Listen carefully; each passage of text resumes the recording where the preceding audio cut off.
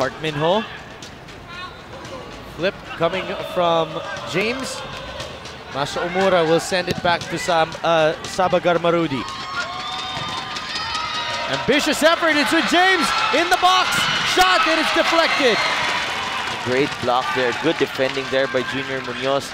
Stayed with the play. I think an fortunate bounce para sa Loyola ang sitwasyon na yon.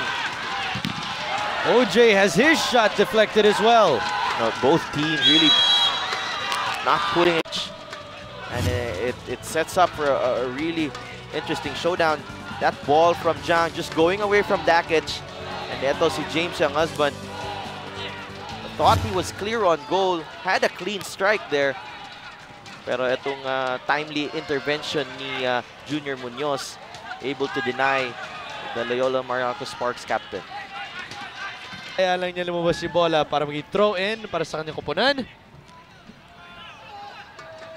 Got a good-sized crowd here. Yeah. There's a lot of people here at the Emperador Stadium. Perhaps ito yung the most since opening day here in at the stadium. And it's a nice cool night. Oh.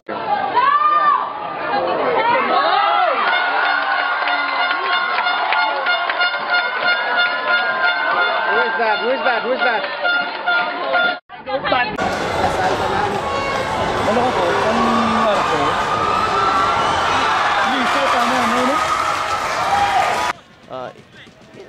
Hindi ko rin maintindihan minsan the way that Phil Young husband really is playing. Kung especially now that Freddy Gonzalez is there, it looks like nasanay siya. Air the Titus Duff Kupas calling this really interesting match already.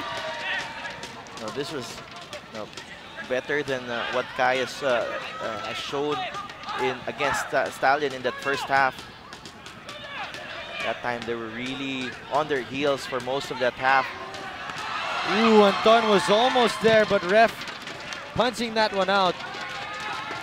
Why ito si OJ Porteria has so much freedom because Chris Greatridge has been a good shield to that backline of Kaya.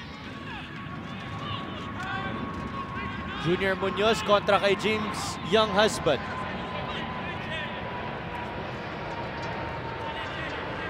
Great witch now.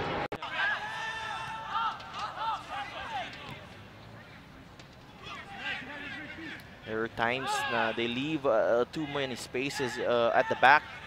Pero nakikita mo, so far, Kaya. And ball on Muñoz. Showing some life here. And would you say that this is the best 35 minutes that we've seen from Kaya against a... I mean, that we've seen in a while? We've seen in a while, definitely. They look like they're playing with a lot of purpose. And may direction ng atake nila. That back line, adding itong another defender here. Placing header! Oh, and it's in! Sean Iliff with the equalizer. Kaya gets a reward for everything that they've worked for here. Sean Iliff rising above everyone else. Finds the back of the net. What a finish we're having here. Ugarte, very good delivery into the area. Sean Iliff leaps above everyone else.